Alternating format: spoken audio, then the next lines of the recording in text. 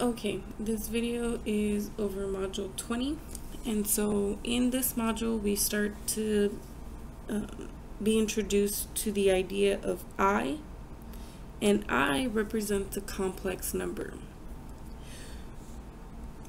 What is a complex number? We know that the square root of 4 is a real number, 2, right? But the square root of -4 does exist.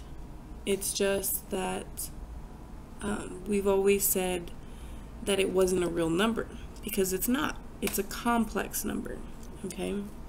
Essentially, this can be written as the square root of 4 times a -1, which can be written as the square root of 4 times the square root of -1, and the square root of 4 is 2, and by definition I is equivalent to the square root of -1. So this part here becomes an I. So yes, the square root of -4 does exist, it's just not a real number. It's a complex number, okay?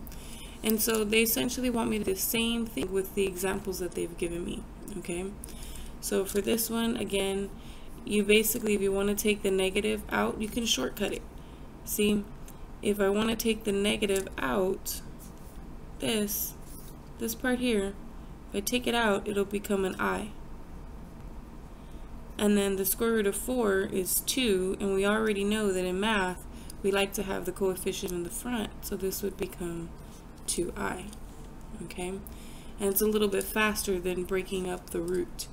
So for this example, I would bring this out in front and it would become an I. And in my computer, I can type in the square root of 90 and I get 3 square root of 10. Now remember, outsides can get multiplied together. This is not in a house, this is not in a house. So I can multiply them together to get 3I. And the square root of 10 just kind of carries along. Now, here you have to do the same thing. However, you have to be very careful, okay?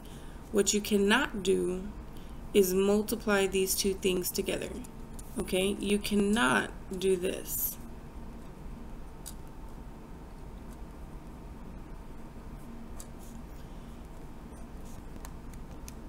Oops, 64 times 121.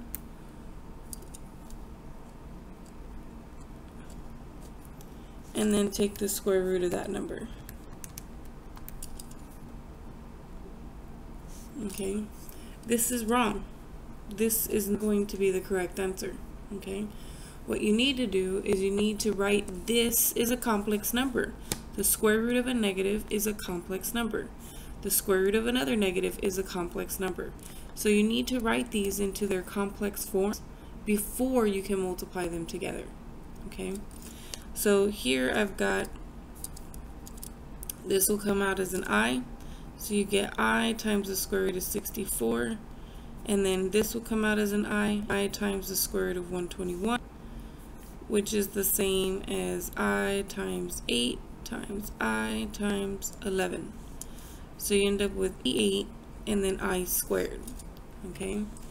Now, that is not the end of it, because just like I equals the square root of 1, well, what happens if you square both sides, right? If I square that side, I have I squared, and if I square this side, the square root and the square will undo each other, and I'll just have the inside second -1. So I squared is equal to -1, which means this right here is equivalent to -1. And therefore my answer is actually -88. Okay. Here we do the same thing. This is a complex number. This is not. Okay. This is the square root of a positive. And the square root of 7 actually cannot reduce. Okay. But here you can take this out as an I. And the square root of 28 I can work out. I get 2 square root of 7. So these two things will reduce, and I times 2 is 2I. Now it does not have a square, so it will not become the -1. Okay. Now here we're adding and subtracting complex numbers. Essentially what you're doing is eliminating the parentheses by distributing and then combining like terms. So complex numbers go with complex numbers and constants go with constants. Okay, so real parts with real parts, imaginary parts with imaginary parts.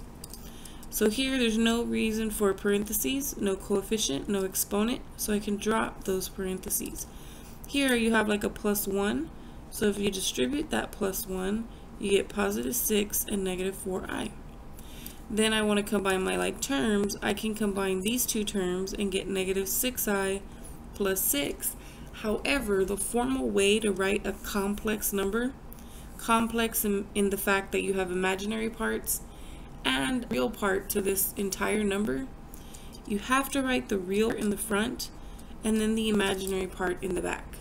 Okay, so this is actually not in the correct order. It should be 6 and then -6i.